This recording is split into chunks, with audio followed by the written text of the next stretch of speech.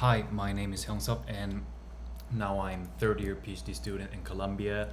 And as a part of my PhD candidates exam, I would like to present my works on computational microporomechanics for phase-changing geomaterials. Rather than talking about the climate change, I want to start my presentation with this photograph. This picture shows how Muir Glacier in Alaska changed from 1941 to 2004. By simply just looking at this picture, we can see how serious the climate change is. This figure shows that annual mean temperatures in Alaska has been increasing for the past 50 years, and IPCC's prediction based on their RCP scenarios shows that the temperature will continue to rise. Especially in cold region, the temperature rise will continuously degrade the permafrost, which not only involves the thawing-induced damage of infrastructures, but also the freezing-induced damages because of the extreme precipitation patterns and refreezing of the groundwater.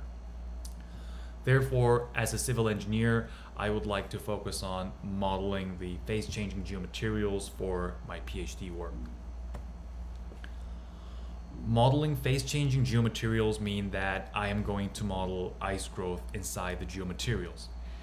Ice growth or melting in geological materials involve complex thermohydromechanically coupled processes. For example, we should consider micromechanics of the materials because of their particulate nature, and we should consider different flow regimes and heat transfer mechanisms in frozen and unfrozen regions, and even the pattern of the ice formation inside the pore space.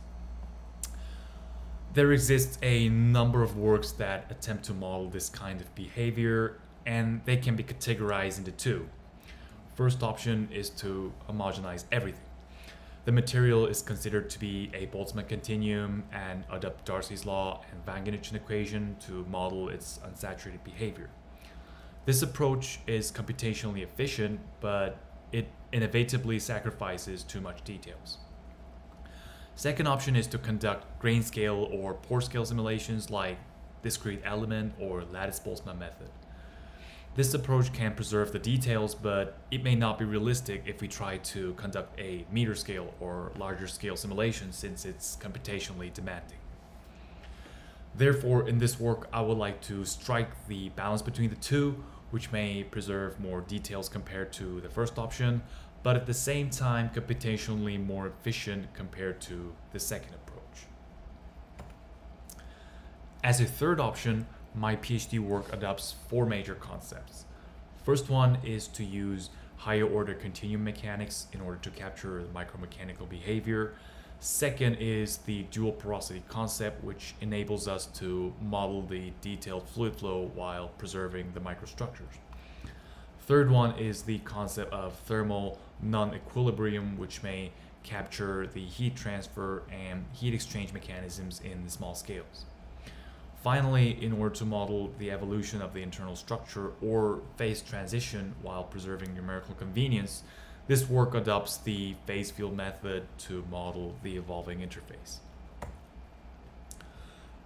This entire slide illustrates the outline of my work. By considering my PhD work as a journey to computationally solve the ice growth problems, my work consists of multiple steps where at each step I can be equipped with the tools that I need. The very first step is to study the evolving interface in higher order continuum, focusing on the phase field fracture in micropolar materials. Next step is to focus on the dual porosity that possesses different flow regime in each system, and I will further extend this concept to model hydraulic fracture. In step 3, we study the concept of thermal non-equilibrium in the dual porosity system, which explores the thermohydromechanically coupled processes of the material. These three sections are either completed or ongoing works that will be completed very soon. And finally, as a future work, in final step, I will focus on modeling the ice growth by properly using all four ingredients that I gained. The first step for the ultimate goal is to be equipped with higher order theory. One example that requires higher order continuum theory with evolving interface is the phase field fracture in micropolar continuum. In this section, I would like to talk about it, and this will be further extended to model micromechanics of the freezing geomaterials. Micropolar continuum is a subclass of micromorphic continuum. As you can see in this schematic figure, these fictitious arrows are called directors. If we consider rigid directors with rotations, the continuum is micropolar. If the directors can be only stretched, then it's microstretch continuum. If directors can be rotated and stretched at the same time, then it's called micromorphic continuum. And the study will focus on the micropolar material. Kinematics of micropolar materials can be characterized with two strain measures. One is the micropolar strain, and the other one is the microcurvature. Therefore, unlike the classical Boltzmann continuum, the elastic energy of this material has this additional term where C and D are the constitutive moduli that contain material parameters. And as you can see, micropolar material possesses length scale parameters, meaning that micropolar material exhibits size-dependent behavior in the elastic regime. Examples of the materials that can be modeled as a micropolar continuum are the ones that possess microstructures, like geological materials like sand, silt, or sandstones, and even human bone or metamaterials. There exists a problem when modeling fracture in micropolar materials, since phase field approach by nature possesses artificial length scale parameter in order to approximate the sharp interface. This figure shows that the regularization length parameter affects the material's response, which may also be affected by the characteristic lengths if the material is micropolar. Therefore, if we use classical phase field fracture model in micropolar materials, then the two set of length scale effects will coexist and they will affect each other. In order to resolve this issue, this study attempts to take out the effect of artificial phase field length scale, since we don't want the artificial one to affect the physical one. The free energy functional can be expressed like this, where this GD is a quasi-quadratic degradation function, and this gamma D is the crack surface energy functional.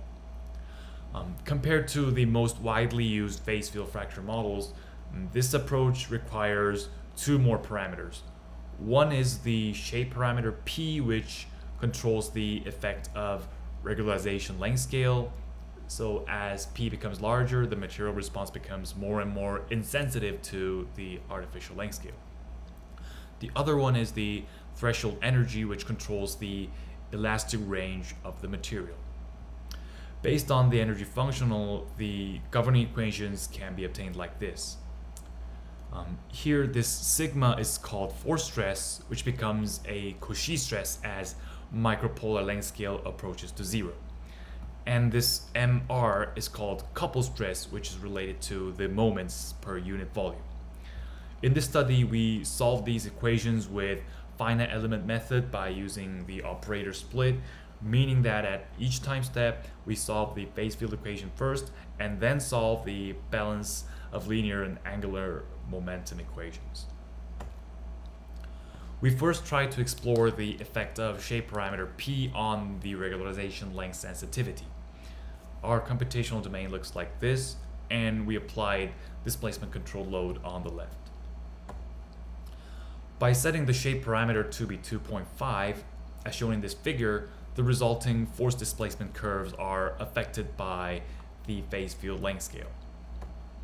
However, by setting the shape parameter to be 10, the material response becomes regularization length scale insensitive. This means that we are now able to correctly capture the micropolar size effect in the damage regime. Also, this result shows that our approach is able to tune the peak stress by varying shape parameter, which can be utilized to model to obtain material parameters by solving inverse problems. Another interesting thing about micropolar material is that stress and strain are no longer symmetric. The skew symmetric part of the force stress depends on parameter kappa, which again depends on micropolar length scale. And also, Yavri et al. In 2002 tried to describe the crack propagation mechanism in micropolar materials. They insisted that particles near crack tip first resist micro-rotation and separation. Then, if we apply more loading, micro-rotational bonding between particles breaks and they start to rotate. Consequently, particles move apart and neighboring particles become next crack tip particles. Based on the non-symmetric stress and strain and Yavri's explanation, we tried to investigate the micropolar effects on the crack patterns. In order to do that, we solved the boundary value problem in a square domain with an initial notch. In this example, we conducted both tension and shear tests with different micropolar length scales. As shown in the figures below, the material stiffness tends to increase as micropolar length scale increases. And more interestingly, in the shear test case, the material tends to behave like more brittle material as micropolar length scale increases. This is because of the different crack patterns due to the micropolarity. As you can see, we obtained exactly the same crack patterns in the tension tests, but obtained different patterns in the shear tests. The crack tends to bend counterclockwise as micropolar length scale increases. Based on Yavri's explanation, our interpretation is that the crack path tends to bend in order to minimize the effort on breaking the micro-rotational bonding, such that this crack trajectory is equivalent to the path that maximizes the energy dissipation. We also try to explore the effect of micropolarity based on the partition of strain energy density. As you can see, the strain energy density can be split into three different parts. First one is the Boltzmann part psi b that purely depends on the displacement. Second one is the micro-rotational part psi r that purely depends on the micro-rotation. And the third one is the coupling part psi c that depends on both the displacement and micro-rotation.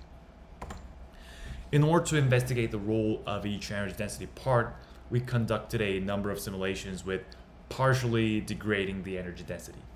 For example, if this set D only contains the part B, then it means that we are going to only degrade this Boltzmann energy.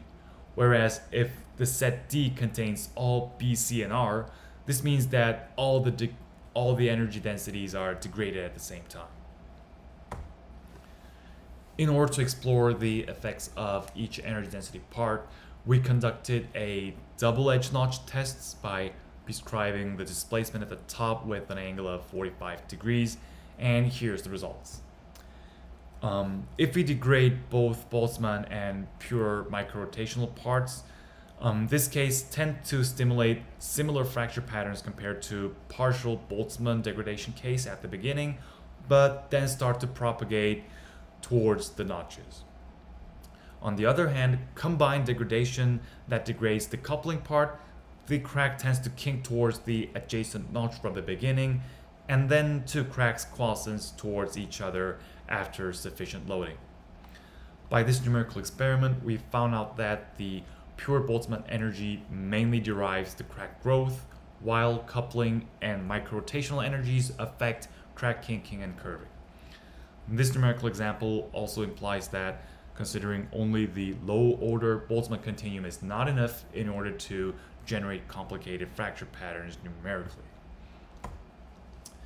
In summary, for the first time, we resolved the length scale issues in modeling fracture in size-dependent materials by adopting regularization lengths in sensitive phase field model.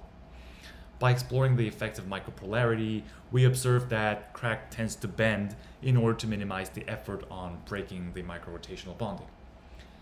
And we also investigated the role of energy densities by conducting a number of simulations with partially degrading the strain energy density.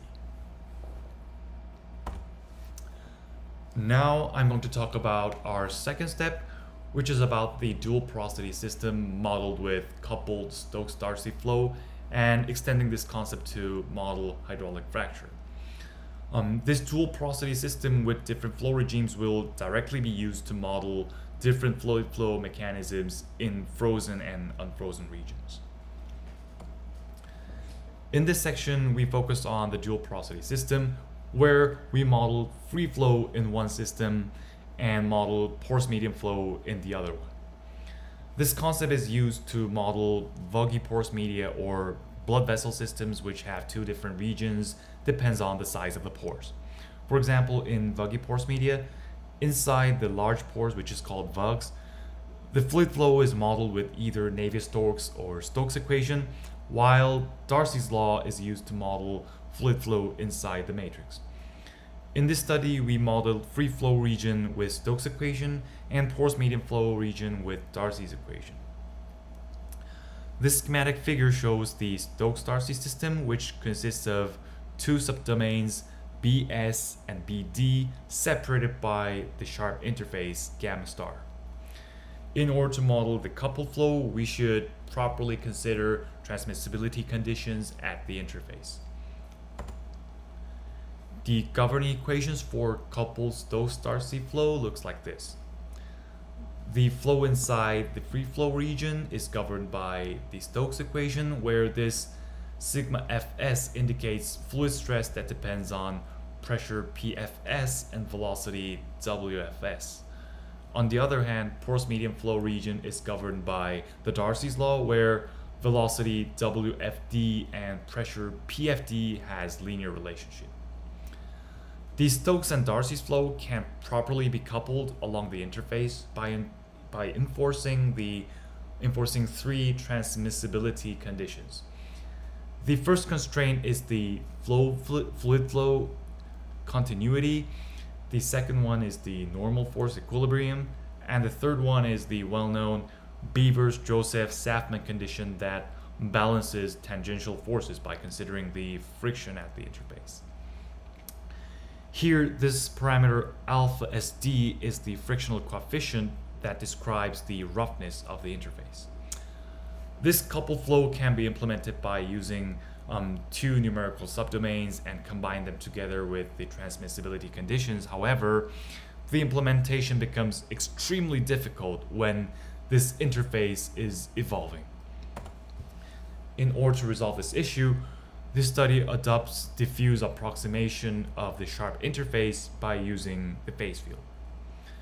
The phase field itself can be regarded as a smooth approximation of Heaviside function, and its gradient can be regarded as an approximation of Dirac delta function. This approach enables us to transform all the subdomain volume integrations into volume integration over the entire domain that appears in the weak form, and surface integrals along the interface can also be transformed into volume integrals by using the phase field. For example, if we want to integrate an arbitrary function g tilde inside the Stokes region, this is equivalent to integrating g tilde multiplied with the Heaviside function h over the entire domain, where we can approximate this integration by replacing h with the phase field d. Since we now have the phase field representation of the interface, we can extend this model into a hydraulic phase field fracture model.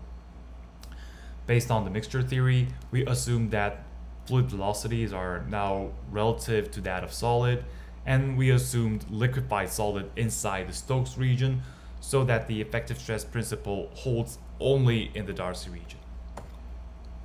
Based on the assumptions, the governing equations now become like this.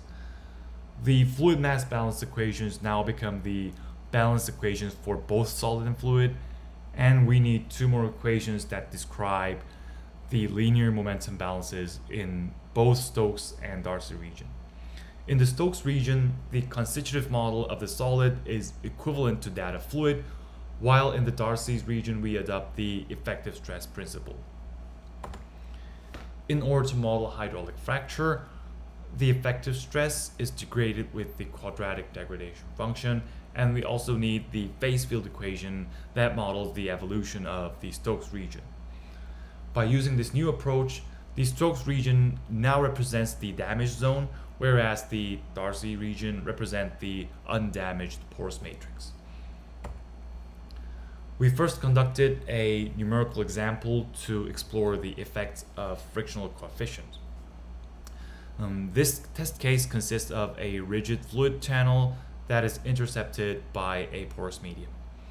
For the flow in the channel, we prescribed a parabolic flow velocity on the inlet, where the outlet pressure is set to be 0.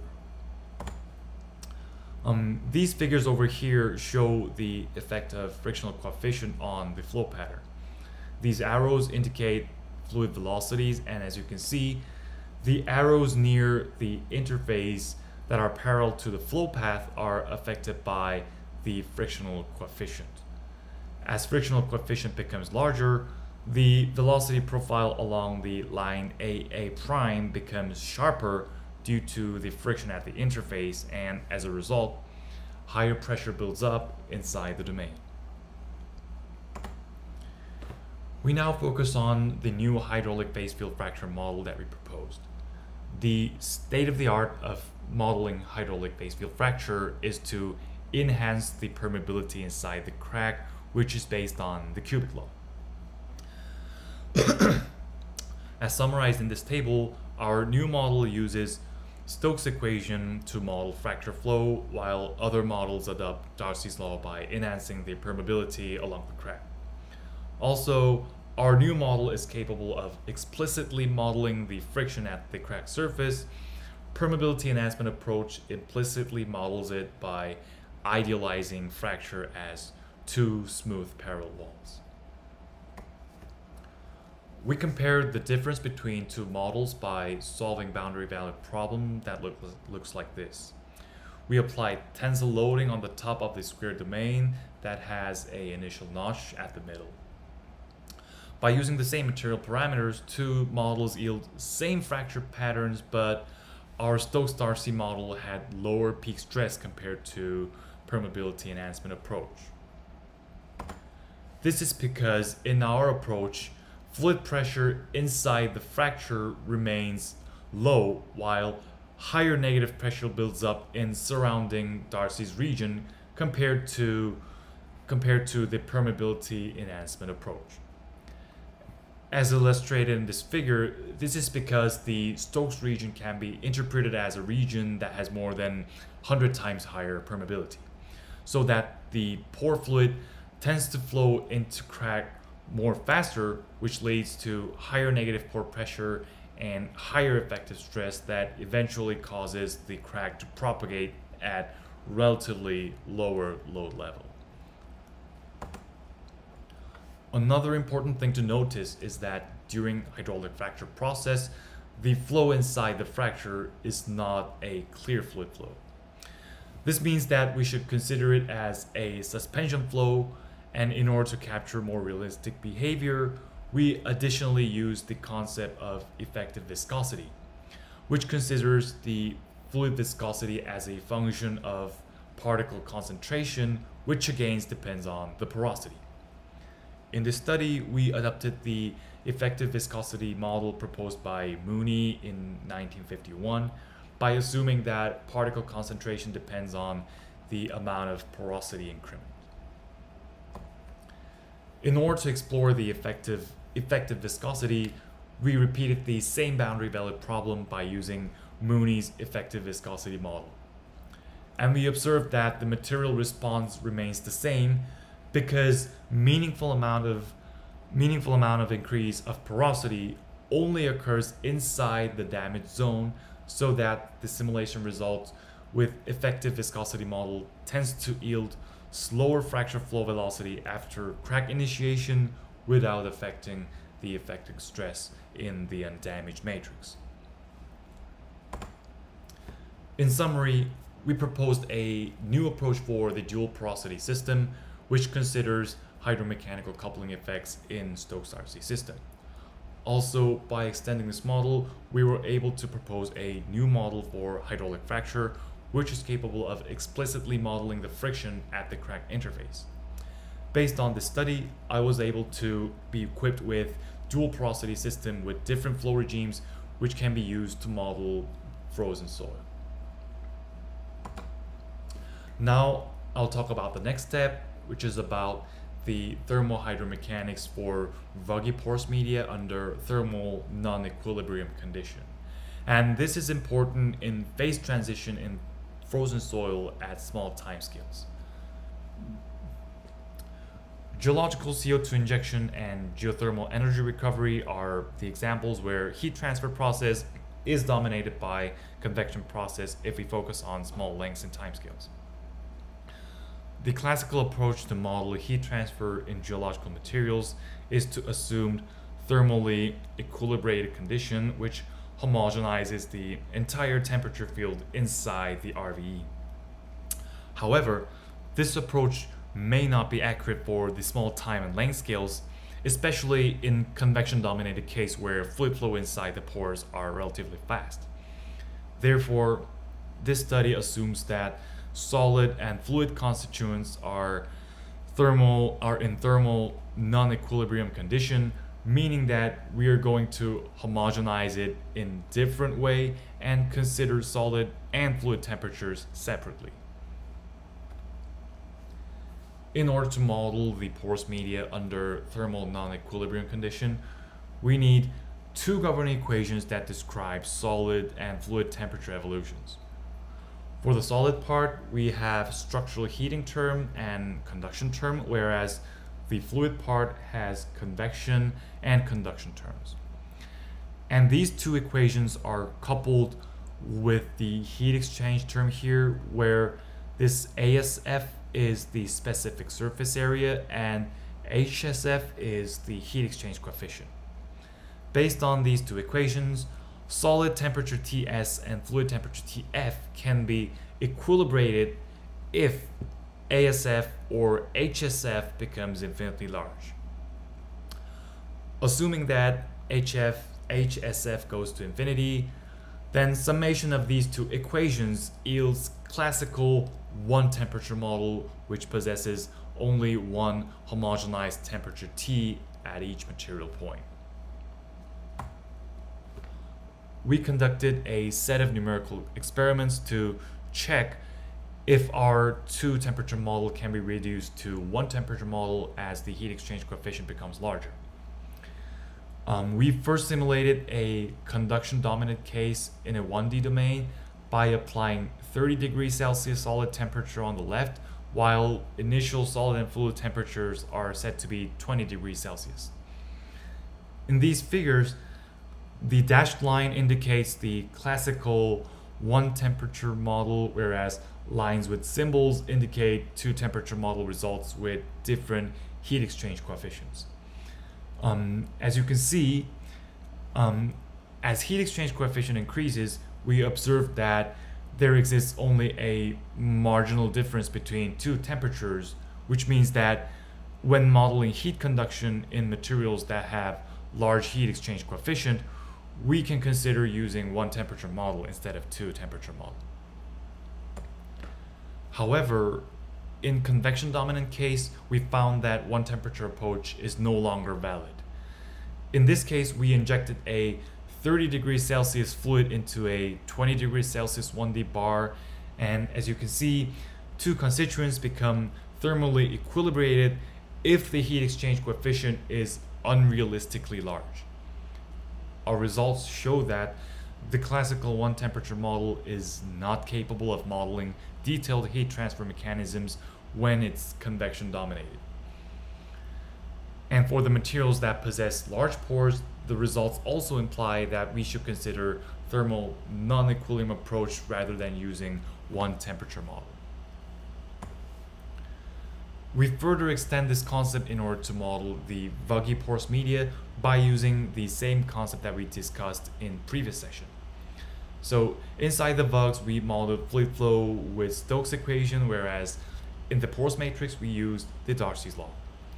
In this case, the thermal convection now depends on fluid flows in both Stokes and Darcy regions.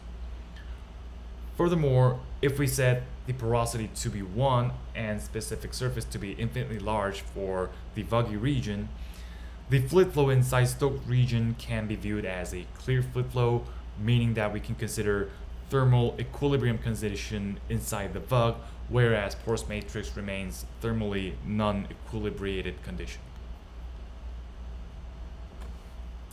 This numerical example shows the heat transfer process in rigid vuggy porous media. Our domain consists of flow channel, which is intercepted by the porous matrix. We injected a 20 degrees Celsius water into the vuggy region on the left, while the initial temperature of the entire domain is set to be 10 degrees Celsius. The results shows that the solid and fluid temperature inside the vugs are in thermal equilibrium, while at the porous matrix, fluid temperature tends to rise more rapidly due to the heat convection, and solid temperature rises in relatively slow manner due to the heat exchange. This example shows that we are now capable of modeling complex heat transfer processes in dual porosity system, where the fluid tends to flow faster inside the vugs compared to the porous matrix.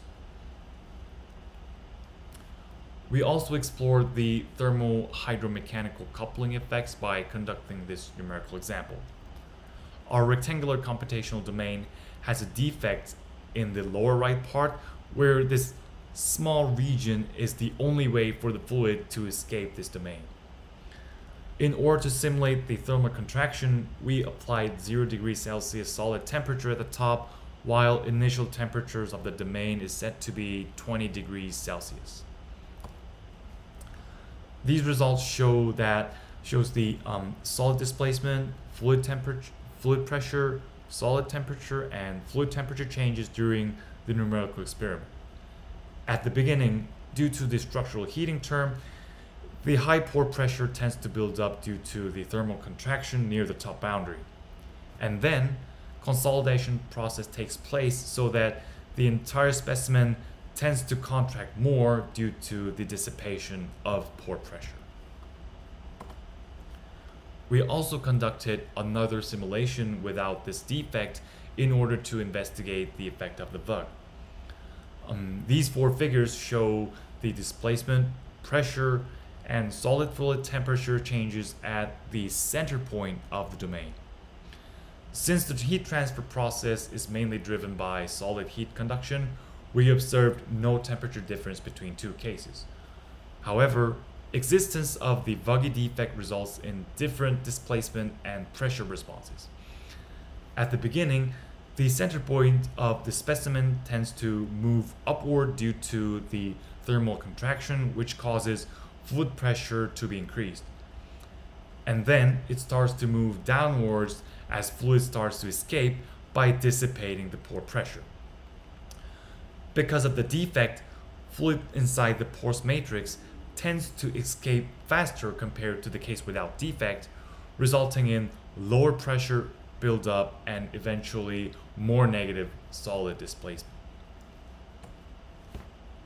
In summary, we proposed a thermohydromechanically coupled model for vuggy porous media by adopting the dual porosity concept. In this section, we modeled thermal non-equilibrium conditions so that our model is capable of simulating detailed heat transfer processes while considering the microstructure. Based on the study, I was able to be equipped with two temperature models which can be used to model frozen soil that requires thermal non-equilibrium concept during the phase transition. Finally, I want to talk about the future work, the final goal of my PhD study, which is about modeling ice growth in geological materials. By revisiting the introduction session, now I got the tools that will be used to model ice growth. From the studies that we discussed in previous sections, I was able to model higher order continuum, dual porosity system, and porous media under non-equilibrium condition. The one last thing that I need is to model the phase transition process, which may yield these beautiful patterns. My current status for this work remains in the state of preliminary study where I was able to simulate temperature-dependent crystal growth by adopting the model proposed by Demonge et al. In 2017. This model simulates the snowflake growth in supersaturated atmosphere and has two governing equations where the prime variables are the phase field and reduced supersaturation of water vapor that depends on the temperature T. In this model, there are numerical parameters that controls the crystal growth pattern. This L set is the rate of water depletion in vapor, and epsilon xy and epsilon z are the anisotropy constants, and gamma is the parameter that governs the preference between vertical and horizontal growth. Based on Demonge's work, the combination of these parameters decide the overall pattern of the snow crystal growth. As an example, I was able to generate different patterns of snow crystals by using different L-set parameters. As you can see, the nice thing about this model is the capability of generating multiple different patterns by simply controlling the numerical parameters. Based on this preliminary study, my future plan is to extend this model into a model that simulates ice crystal growth inside the geological materials. In summary, in order to model ice growth inside geological material, my plan is to use micropolar theory to consider micromechanics of the frozen soil, and consider different flow regimes in frozen and unfrozen regions by using dual porosity concept, and adopt thermal non-equilibrium concept to simulate detailed heat transfer between the constituents, and finally work on the phase field model that can replicate the ice growth pattern inside the pores by extending the model proposed by Demonge et al. These are the references that I used for this presentation, and thank you for listening.